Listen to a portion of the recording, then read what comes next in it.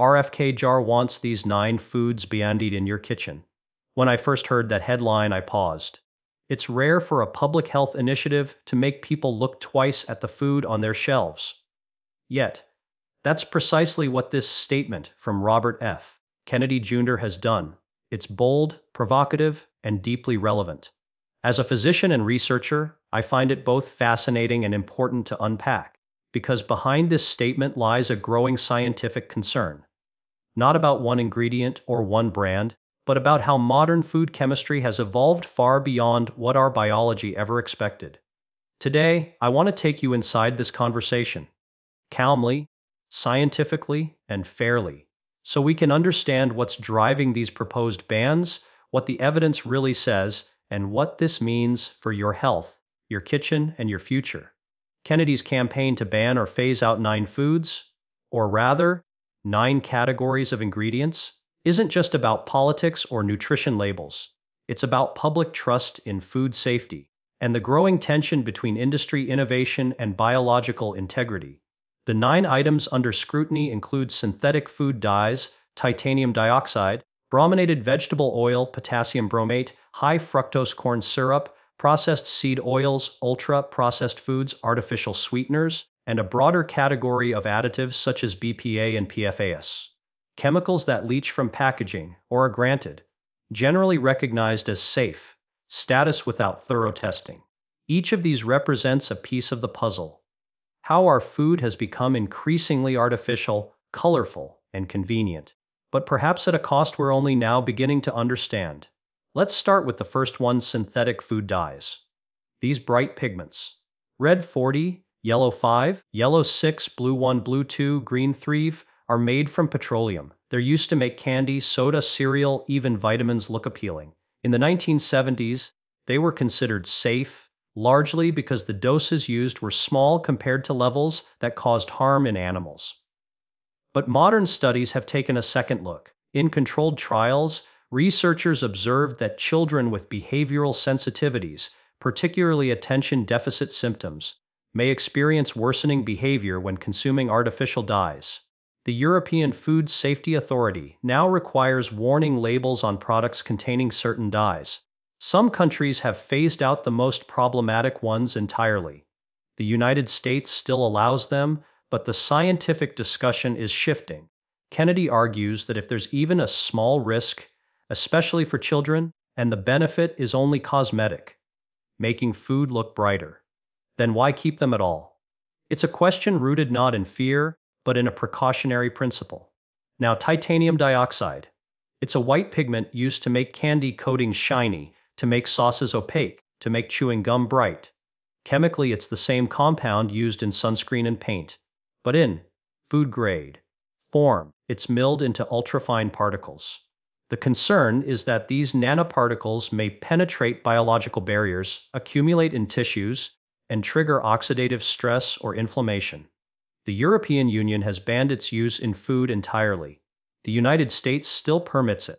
The FDA maintains that it's safe at low levels, but researchers continue to investigate its long-term impact, particularly in the gut. In 2022, a group of toxicologists published a paper showing that titanium dioxide can alter gut microbiota and gene expression in intestinal cells. Kennedy's position here is that our understanding of nanomaterials in the body is too immature for us to declare this compound harmless. He's calling for a ban until proven otherwise. A reversal of the usual regulatory burden where chemicals are presumed safe until proven dangerous. Then we come to brominated vegetable oil, or BVO. This is a stabilizer used in citrus-flavored sodas to keep the flavor evenly distributed. The brominated part refers to the addition of bromine atoms to the oil molecules. Bromine, chemically related to iodine, competes for the same receptors in the thyroid gland. High exposures can interfere with thyroid function and neurological health. Animal studies have shown that brominated compounds can accumulate in tissues over time. Europe, Japan, and India have banned it for years. The FDA recently proposed its own ban, citing evidence of bioaccumulation and toxicity. Kennedy is simply accelerating what scientists already recognize as overdue. Potassium bromate is next. This one's found in bread and baked goods, used to improve dough texture and help it rise. Once again, the word bromate signals trouble. The International Agency for Research on Cancer classifies potassium bromate as a possible human carcinogen. Studies in rodents link it to tumors in the kidney, thyroid, and other organs. Many countries, including the UK, Canada, and Brazil, prohibit it outright. In the United States, it remains allowed under the assumption that baking converts it to harmless bromide. However, analyses of baked products have found residual bromate in some cases. Kennedy wants to remove it entirely from the supply chain. His reasoning: bread doesn't need a chemical oxidizer to be nutritious, and if even trace levels of a potential carcinogen can be avoided, why not eliminate them? Then there's high-fructose corn syrup, AFCS. This one is controversial because it sits at the intersection of metabolism and economics. It's cheaper than sugar and used in almost everything: sodas, sauces, baked goods, condiments. In the 1980s, its introduction coincided with the rise of obesity and type 2 diabetes in the United States. Correlation doesn't always mean causation, but mechanistic studies give reason for concern. Unlike glucose, fructose is metabolized almost entirely in the liver, where it can drive fat synthesis, elevate triglycerides, and promote insulin resistance.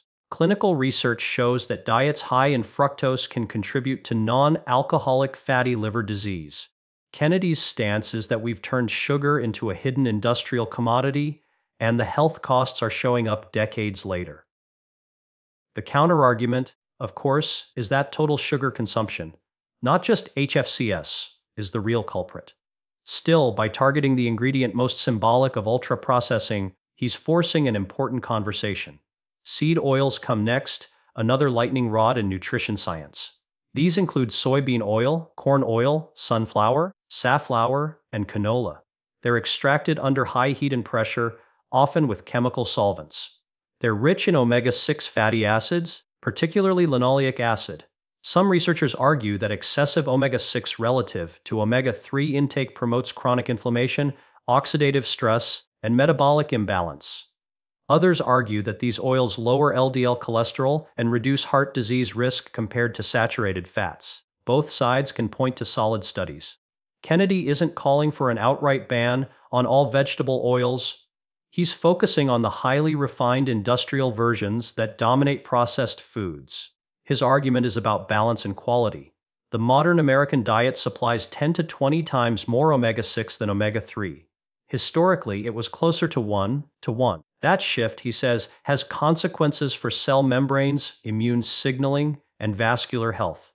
I think this is one of those areas where the science is nuanced. The problem is not the oil itself, but the context of the diet.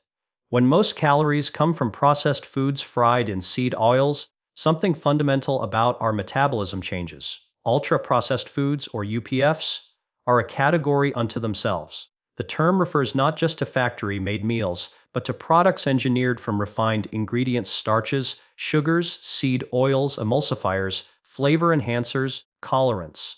Their hallmark is convenience and hyper-palatability. Epidemiological studies have linked high consumption of ultra-processed foods to obesity, cardiovascular disease, depression, cancer, and all-cause mortality. Even after adjusting for calories and nutrients, the associations persist. In controlled feeding trials, when participants eat diets rich in ultra-processed foods, they consume more calories and gain more weight, even when the meals are matched for macronutrients. Why? Because ultra-processing changes texture, speed of digestion, and reward signaling in the brain. Kennedy's goal is not to ban all ultra-processed foods. That would be impossible. But to phase them out of institutional settings like schools and hospitals, where vulnerable populations rely on government-supplied meals. In his view, feeding children the cheapest, most artificial food possible is a moral failure. Artificial sweeteners are another target: aspartame, sucralose, saccharin, asulfame, potassium. The FDA, EFSA, and WHO have all reviewed their safety repeatedly. Yet, emerging data suggests that these compounds might alter gut microbiota and glucose metabolism in subtle ways. A 2022 study in Cell found that some individuals experience impaired glucose tolerance after consuming certain sweeteners mediated by changes in gut microbes. Epidemiological studies also link high artificial sweetener consumption to increased cardiovascular risk, though confounding factors remain. Kennedy's position isn't that these sweeteners are immediately toxic, but that their long-term metabolic effects deserve reevaluation. He's calling for stricter limits, especially in products marketed to children. Finally, we have a broader class of chemical contaminants: BPA, PFAS, and other so-called forever chemicals.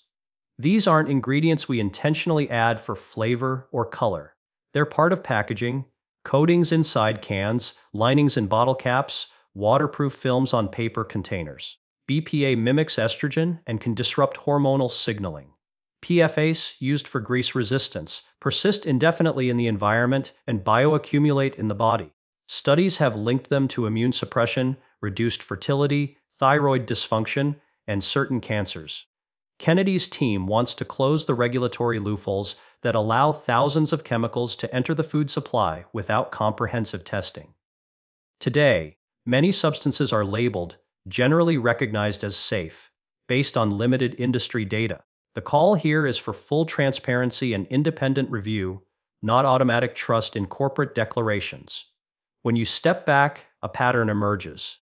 The foods on Kennedy's list aren't essential nutrients. They're additives, chemicals used to make food prettier, cheaper, longer lasting, or more convenient. From a nutritional perspective, they offer no value. From a public health perspective, their safety profiles range from uncertain to questionable. And yet, they're everywhere. As a physician, I understand the logic of starting here. If we can remove the most unnecessary and potentially harmful substances, we can improve the food landscape without asking people to change their diets overnight. But to be balanced, we must also acknowledge the challenges. Regulation is slow and contentious. The science is evolving, and the dose makes the poison. Many of the studies showing harm involve high exposures in animals, not real-world consumption levels in humans.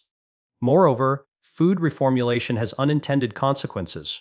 Remove artificial preservatives, and shelf life shortens. Remove dyes, and consumer acceptance drops. Ban seed oils, and manufacturers switch to saturated fats, potentially raising cardiovascular risk. Every action has trade-offs. That's why scientific nuance matters. Kennedy's list is provocative not because it's wrong, but because it forces us to weigh safety, practicality, and evidence all at once. The broader question is philosophical: should we wait for irrefutable proof of harm before acting, or should we act on credible suspicion when the potential stakes are high? The European model tends to favor precaution. Better safe than sorry.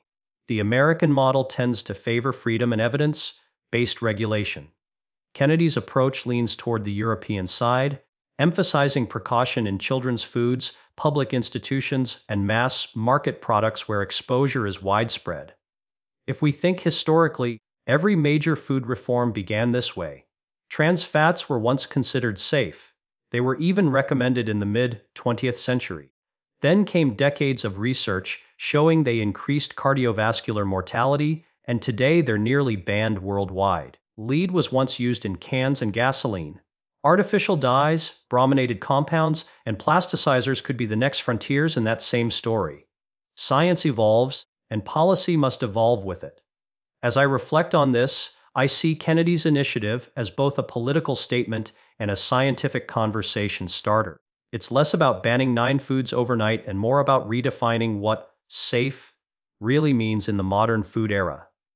The truth is, our biology hasn't changed in 10,000 years, but our food chemistry has changed dramatically in the last 100. We now eat molecules that no human cell had ever encountered until a few generations ago. Some are harmless, some beneficial, and some, perhaps, subtly harmful over decades of exposure. That's what makes this discussion so crucial. So, what should you do as a consumer? You don't need to wait for a government ban to make informed choices. You can start today by minimizing exposure to these controversial ingredients. Read labels for synthetic dyes. Choose drinks without brominated oils. Opt for breads labeled bromate-free. Limit processed snacks high in seed oils and added sugars. Choose naturally sweetened foods when possible. And don't panic. Small exposures are not immediate poisons. Health is cumulative, just like risk. Every substitution, every home-cooked meal, every mindful purchase adds up. To me, the most inspiring part of this conversation is not fear, but opportunity. For decades, food has been designed for profit and shelf life. What Kennedy is challenging, and what science increasingly supports, is a return to food designed for health and vitality. That's a future worth striving for. As a doctor, I'll end with this thought. The call to ban these 9 categories isn't really a call to take away your freedom. It's a call to reclaim the integrity of what we call food. Real nourishment doesn't need colorants, bromates, or fluorinated coatings. It needs whole ingredients, balanced fats, natural sweetness, and transparency. Whether or not these bans succeed politically, the conversation they've sparked is essential. Because the next time you pick up a brightly colored snack or a bottle of soda, you might pause. Just long enough to ask, what exactly am I putting into my body? And if that pause leads even one person to make a better choice, if it leads industry to reformulate, regulators to review, and consumers to care, then maybe, just maybe, this entire debate will have been worth it.